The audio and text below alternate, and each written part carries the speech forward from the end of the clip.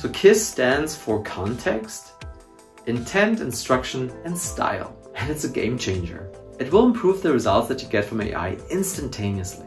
Here's how it works. You could just say, write a birthday message. But that would probably be too generic. With the KISS framework, you can break it down.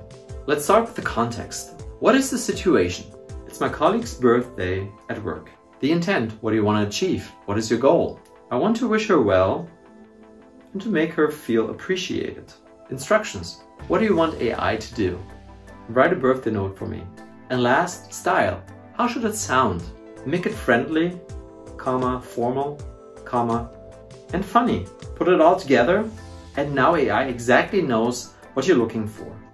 You can give it all the right signals to create the perfect response, like this birthday message.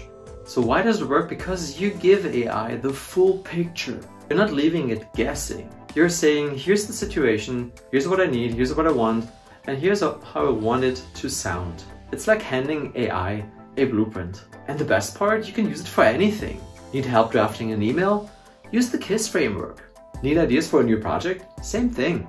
It's all about keeping it simple, but giving it enough direction to get something really good back. So next time you're asking ChatGPT for help, think of KISS. You'll get better answers, faster, and with less frustration. And the beauty is that you can use this framework with all prompting techniques. So give it a try.